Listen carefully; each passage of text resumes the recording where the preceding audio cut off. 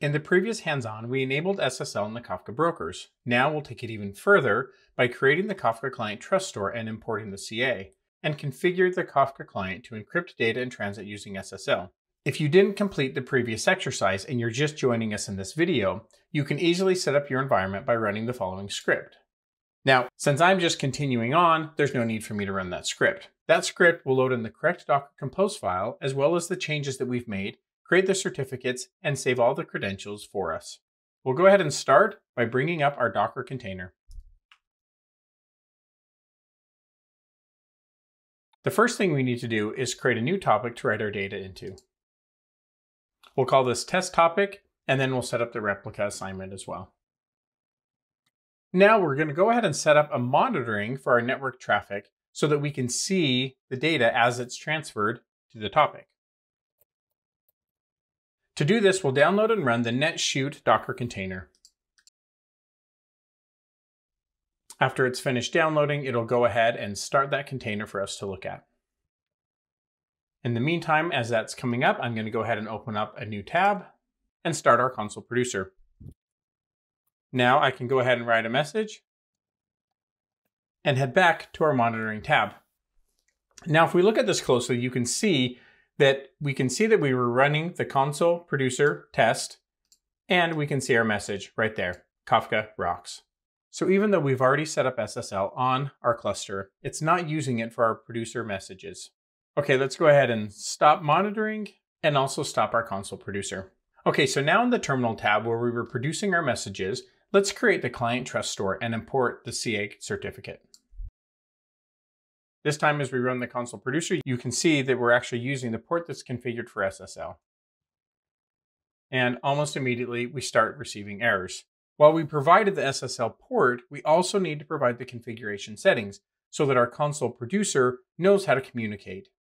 We can see what these are by looking at the properties file.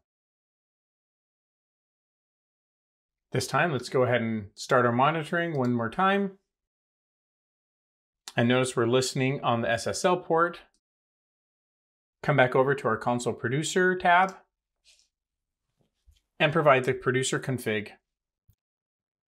Fantastic. No error messages. Let's go ahead and send a message. And pop back over to look at our monitoring terminal. And it looks like we were too slow, so we'll go ahead and run it again. Come back over and type in a new message to send.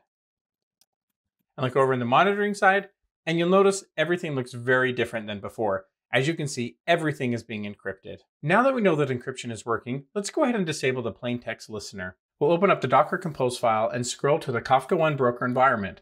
We're looking for the lines Kafka listeners and Kafka advertised listeners.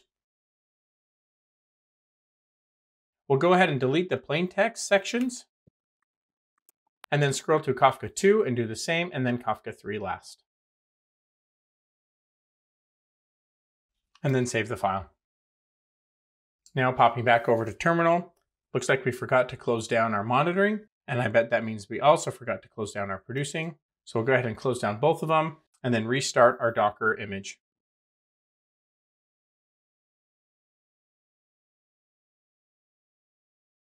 After things have come back up, we'll go ahead and try to retrieve the messages we sent to our test topic using the plain text ports.